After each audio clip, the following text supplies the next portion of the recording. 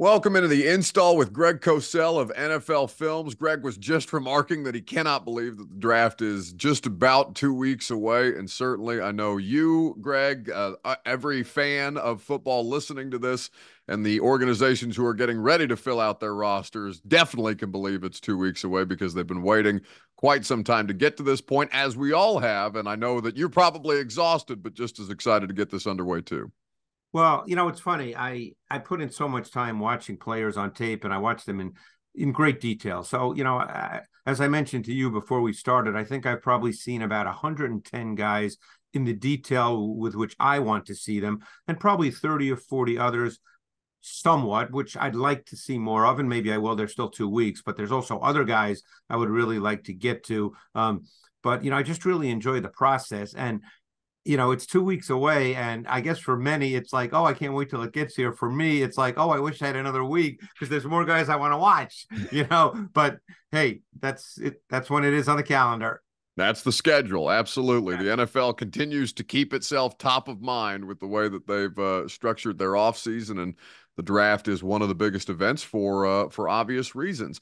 Before we get into cornerbacks today, Greg, and there's some really interesting guys at the cornerback position in this draft class. Josh Allen did agree to a new deal. Not that Josh Allen, but the Jacksonville Jaguars' Josh Allen did agree to a new deal today. The money isn't important around here, but just for reference, it's a It's a five-year, big $150 million deal. yeah. But the impact, as you said before we started the podcast, it's not like they were going to let him walk. No, with the salary cap going up every year, the money's the money. And I know fans react to it, whether, oh, they paid him too much or this guy's not worth it. That becomes irrelevant. The money keeps going up because the salary cap goes up. So whenever a really good player, and obviously he's coming off a terrific season, his best season in the league, and he's a really important player to their defense. And I know they have a brand new defensive coordinator. They have Ryan Nielsen now, who came from Atlanta, who did an amazing job, by the way, in Atlanta. That was one of the most fun defenses to watch, believe it or not. Obviously, people are not necessarily focused on the Falcons, but that was a really fun defense to watch from a tactical and schematic perspective. He's now down with Jacksonville. As you said, they were not going to let him walk. He's a really good player, and the money is what it is. That's just the way sports are now. We know how that works. Anytime a really good or great player comes up, he's likely to break the bank at that given position. Yeah, that's typically the way that goes, whether it's quarterback, edge rusher. We saw it happen with Chris Jones, the defensive tackle this year. He did set a franchise single-season record for sacks, 17 and a half last year. And you mentioned Nielsen coming over from Atlanta. People, as you said, Greg, people probably weren't, unless you're a Falcons fan, you're probably not locked in on Falcons football throughout the course of the year. And it was certainly a struggle for them in a division that was there to be had, and the Bucs went out there and took it. The Grady Jarrett got hurt very early in the year. In fact, I think he got hurt in the Titans game, if memory serves. And they did add some safeties last year in Atlanta that helped them with their coverage unit. They have a lot of interesting pieces there. But what Nielsen was able to do creatively, without any kind of top flight pressure, anybody who the average NFL fan would really recognize beyond Grady Jarrett is one of the more they did have one the player who they'd recognize, and he had to use him as an edge pass rusher for a good part of the season, and he's not an edge pass rusher, even though you could argue he's maybe a Hall of Fame player, is Calais Campbell. Yeah.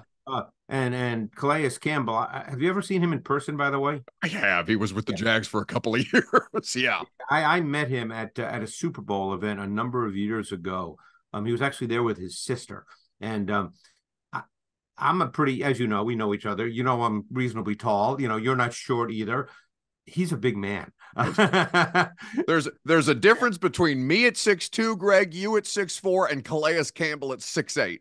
Yeah, and he just had that look of a really, really big man. And if I'm not mistaken, his sister was like 6 feet 6'1", and she was one of those just stunning looking women. But anyway, they had to use him last year as an edge rusher. So just to show you how Nielsen had to cobble it together with players who really weren't meant to play those positions. but he did a great job. They had Jesse Bates, who's a really Right. smart back end safety, and sees things really well. And in fact, made a number of plays last year where I know for a fact that he just kind of freelanced because of the way he saw it and read it. And, when you have players who can do that and they're right, that really is helpful. But they were fun to watch because they were schematically fun. He did a lot of things, a lot of late coverage rotation. They played a good amount of man. He was it was a fun defense to watch. And as you said, they were in it till the very end. And not to spend too much time on the Jags here to start the podcast, but just with that particular defense, Greg, and the investment that they made in Trayvon Walker, we'll see what happens. He's still a very young player, though.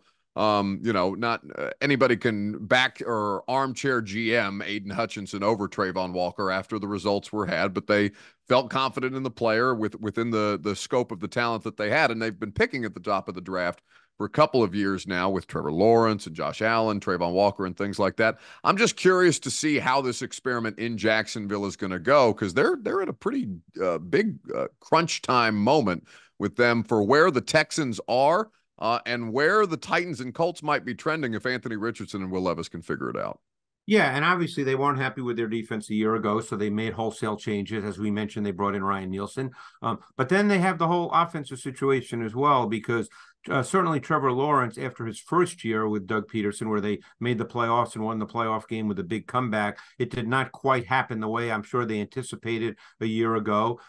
Trevor Lawrence, I still think he's a good player, but, he didn't take that step that everybody assumed he would take to become maybe a top 5 or 6 quarterback in the league, but he certainly has enough talent to do that. So, in some ways, both sides of the ball, I don't want to say they're questions. That would be too strong, I think, Buck. But I think that at this point, we're kind of all waiting to see where they are.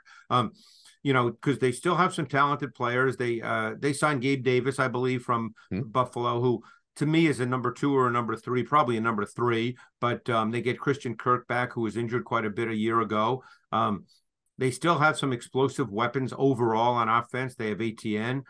So it really comes down to what Doug Peterson and staff can continue to get out of Trevor Lawrence. Can he reach that level where you feel every single week that he's going to be the guy that can give you a great opportunity to win? Because that wasn't necessarily the case a year ago. No, and as we talked about it, and I believe you said it best, it just felt like a bit of a lost season for Lawrence. Working his way through a variety of different things, including injuries. But the injury thing, a lot of guys get injured. I'm not an NFL quarterback. I don't want to sit here and say that it's easy, but I think if you spoke to any player, and I've had this, I've been grateful to be able to do that through the years with former players I've worked with, players I know, that, they'll tell you that if they're out there playing, it doesn't matter. You got to perform. That's the nature of the business. And I think they all know what they sign up for. If you're out there playing, you got to perform. No one after a game says, a player that is, well, I would have played better, but, my right ankle was hurting. You're never going to hear that. Nobody cares. Work harder. It's exactly. just the way that the world works, not just football, but football. Or in the old days, just rub some dirt on it. We're good to go. Yeah. when concussions were still getting your bell rung, that's the rub your dirt on it. Yeah, well, we don't want to go there. That's a little more serious. Absolutely. So we'll talk about some corners in this upcoming draft, and it is a talented cornerback class in particular. It's a deep one. I don't know if they'll be drafted high because it's a premium position. And I'm sorry to interrupt, but I don't know if there's the special guy. Like there's no Patrick Surtain in this draft. Important clarification, because people, people who don't scout these guys as thoroughly as you or some of the other NFL draft analysts may not distinguish that, but it's important to qualify this conversation with that. I do want to start with an interesting player, Cooper DeJean from Iowa. Everybody knows how good the Iowa defense is. His pro day was spectacular. He's a very athletic player. He's not, as you said, certainly not a Patrick Surtain type when you look at him, but he's got the starting experience at strong safety and at corner in the Iowa defense. And I got the opportunity, Greg, to see him win the Music City Bowl MVP a couple of years ago against Kentucky. Just a really, really fun, high-effort player who certainly fit well within that scheme. What do you see when you watch him? Yeah, he's going to be an interesting guy, Buck, in the way he's seen by different coaches and different teams. there'll be a number of teams, I guarantee you, that see him as a safety or a star, meaning a slot, much like the way Jalen Ramsey was used with the Rams. And I'm not making a direct comparison of players. I'm talking about how they'd be deployed in the context of a defense. Mm-hmm. He may not have all the requisite traits for the corner position at the next level that you really want. I mean, he has outstanding size. He's got length. He's straight line linear, and he's fast. But I think that when you watch his tape, you see that there are times when he has to change direction. We talk about direction change. We talk about transition. We talk about those kinds of things with corners. He may not have exactly that with what you want. So I'm going to be really curious to see where he's drafted and how teams see him. He's just a little stiff. Even though that he's really fast, sometimes he looks twitchy just because of the way, he's a big guy who moves well because he's got really good size. I think he's better playing off coverage with vision, reading through the receiver to the quarterback, than he is playing press. Because when he had to turn and run, a little stiff, and he didn't really locate the ball really well when he was in press man and playing vertical routes. Somebody who does not seem to have an issue with physicality is Quinyon Mitchell. He's very well built. Had one of the best showings of any player at any position at the Combine last month, or I guess 2 months ago in February when we were all up in Indianapolis. Coming out of Toledo, there's always, anytime you go through the draft process with not a group of 5 teams or programs, you get the question about, well, are they playing up to the level of competition that they'll see in the NFL? This is a player, Greg, who seems like he's going to make it just fine at the next level. Again, depending on where he lands. Fascinating guy. I mean, really good size, ran an incredible 40 time. Predominantly in Toledo's defense, he played off coverage. Okay. He was not a press corner. Now, he has the physical traits to do so, but you've got to teach him how to play press. So that's something to keep in mind as he makes the transition to the NFL, that he has very few snaps at playing press. But he's got size, he's got speed, he's got physicality, he's competitive. He's got a really well-built frame. He almost looks more like a big running back than a corner. He's got light feet. Now, he was really, really good because he played so much off coverage. He was explosive with downhill plant and drive from off coverage, or click and close, another term people like to use.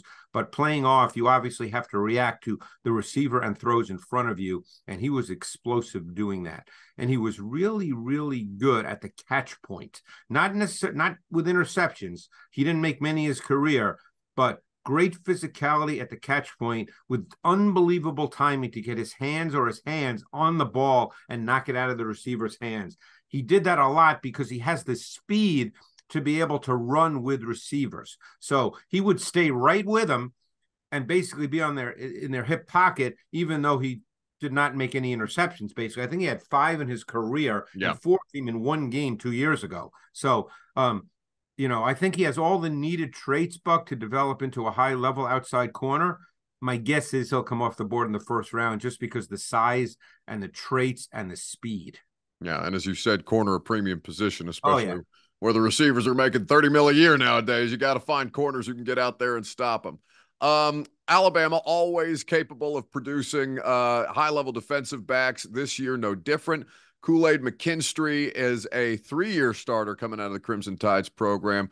Really like his game, Greg. He just displays a level of patience that I enjoy watching. Not overly fast, but he does seem to have that burst when it matters to be able to close out on plays. Yeah, you hit it right on the head, Buck. I mean, he to me is a press man corner.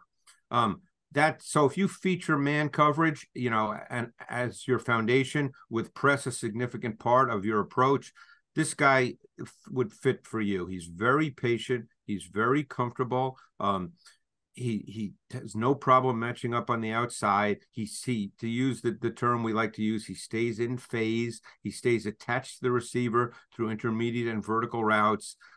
He's very poised and comfortable and relaxed playing press man. He may not have great vertical speed, top end speed, as people like to say, but he's certainly not slow. So I think ultimately that's who he is. That's the strength of his game.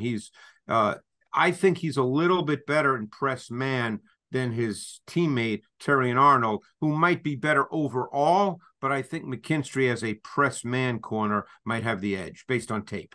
Well, and certainly when you talk about Terrion Arnold, I mean that is a different kind of player with that athletic ability, with that fast, that with that speed, the agility, very twitchy. I think is a word that you hear a lot with corners, and he definitely displays that. I mean? The Alabama defense always has these high level defensive backs, and Saban has done well over the course of the year. And obviously, this is a position that he knows as well as any position in the sport, having coached it for as long as he did. But what do you see with the way that they used both of these guys together and how much it allowed Arnold to be able to play that specific style? Well, you might see throughout the SEC, which I think most people recognize as the best football conference in the country, you probably see more press man coverage in the SEC than in any conference in the country. And Arnold was a mirror match master. And by mirror match, I mean he didn't necessarily jam you, stab you when you came off the ball, but he just attached himself to you. He's got really light, deceptively sudden feet and movement. He's very smooth. He's very fluid. He's got easy transition and change of direction. He didn't, the one thing that you just have to be aware of with him, and I'm curious to know if this can be worked on. There were times where he would lose contact with the receiver at the top of the route stem. And again, it wasn't one of those issues where he went, oh man, he can't play. But I just think that that's something that he needs to work on, because he would play it really, really well. And then at the top of the route stem, sometimes he would just lose contact when the receiver broke one way or the other. And the receiver was essentially open for a brief moment of time. And in the NFL, that brief moment of time sometimes is all you need. Yeah, absolutely. It was a fun pair to watch all year long, and talking to a number of people in the pre-draft process, it just seems that maybe not quite consensus that you get, but that Kool-Aid is probably the more reliable and consistent player, while Arnold probably has the higher top end ceiling of the two players between. And Arnold, the one thing about Arnold, which is worth mentioning, because there are some coaches that really focus on this, he's far and away the more physically competitive corner than McKinstry when it comes to playing the run. He is willing to really stick his nose in. He was physical. He was aggressive. That really stood out on tape with Arnold. Greg, we always wrap up these podcasts with one prospect that you might want to get into. Maybe you haven't talked about him enough in your various visits. Is there a particular corner that jumps to mind, or that somebody that you've been watching, or somebody who made you put on a couple of extra games so far in your scouting process? Yeah, I mean, there's a couple of guys, but I'll tell you one guy that kind of fascinates me, and he's relatively local to me, is Max Melton from Rutgers. I'm sure you've seen the name. He's another guy that is he played a lot of press. He can match up basically to anybody with his athletic traits. I mean, you're dealing with a guy that ran a 4.39. His broad jump was phenomenal. His vertical jump was phenomenal. I mean, this guy is an athlete, and he looks quick. He looks sudden. He's got some concerns in press where he was getting beat off the snap. I think they're technique issues more than anything else, because he certainly can do it from the perspective of being a physically gifted athlete. He's got long arms for his size at 5'11". He was another guy that at times lost contact with the receiver at the top of the route. And the other issue for him was sometimes he had an inability to stop when matching vertical releases, and that would result in him overrunning break points at times. But he was really feisty. He was really competitive. You loved the way he played. My guess is, and again, I'm not good at deciding where guys go, but I think he'll be a day 2 pick, because he's got physical, athletic suddenness to him that you look for at the outside corner position. And he certainly could probably come inside and play in the slot. Yeah, I mean, forcing fumbles last year. He had a handful of tackles for loss. He even has a sack in 2023 to go along with 6 pass breakups and 3 interceptions. So fun guy to watch, even though there were some issues to clean up, which, as you know, Buck, 99.9% of the guys that come in the NFL, if not 100%, have some issues to clean up. So it's just like we know that not all 32 players chosen in the first round in 2 weeks are going to all be stars. We know that. Oh, but at least one of them has to be, the dreaded Well, at G least the word, seventh Greg, pick in the draft. generational. We haven't even talked about anybody generational this cycle. The seventh pick in the draft better be a star though this year. Oh, for God's sake. I don't care what he is as long as he's an offensive lineman that can keep that quarterback up off his back. But Well, it's going to be interesting. I think we talked about this. I'm very curious to see, depending on who's there at 7, what they do. I mean, I think the Titans, especially if 4 quarterbacks go in the top 5 or 6, I'll be fascinated to see, because that means one of those receivers is going to be there at 7. No, I think from, and to me, I'm sorry to interrupt. To me, no, please. To me, I could make the argument, okay, and some could disagree, but I could make and I'm making the argument based purely on tape. That's all I'm doing. I'm not making it any other way, that any one of those 3 receivers should be higher on a draft board than any offensive lineman. Yes, absolutely. And so again, I'm not saying that every team agrees with that. I'm saying, based on tape study, I would say that. I would say that Harrison, Neighbors, and Odunze would be higher if I made a draft board, which I do not. But if I did, they'd all be higher than any of the offensive tackles. Well, you talk to far more people than I do, Greg, but just based on my conversations, I would say that the league very much agrees with that assessment. That's 6 to 11, really, from the Chargers at 5 through 11 right now, which is currently Minnesota. That has the potential to get kind of spicy. I'm not sure what's going to happen. That could be really spicy. Absolutely. And the Titans sitting there at 7, and we'll have a lot to talk about when we get together on May the 3rd, Friday, May the 3rd, to be specific, at the live show where we will be breaking down the entirety of the Titans draft class a mere 6 days after the draft goes down, and the free agency acquisitions that they've been making. Greg is looking forward to coming down here, I know, and we can't wait to have you guys in the house. I'm looking forward to it, Buck. I'm really excited about that. I just remember how much fun last year was, and sounds like we'll have more people this year. I'm really looking forward to it. We are definitely about. In fact, when I got my email this morning, we had eclipsed the number of people that we had attend last year. We still have a handful of tickets left, though. But again, they're only $25, so you want to get them fast because we're running out of time. If the draft is 2 weeks away, then the show is only 3 weeks away. And that is a fun deal that you're going to want to be a part of. So always appreciate Greg's time. We'll be to the draft soon enough. We've got, one more podcast to do before the draft is officially on our doorstep. And I look forward to doing it again with you next week, buddy, when we'll be talking about some safeties and inside linebackers. All right. Sounds good, Buck.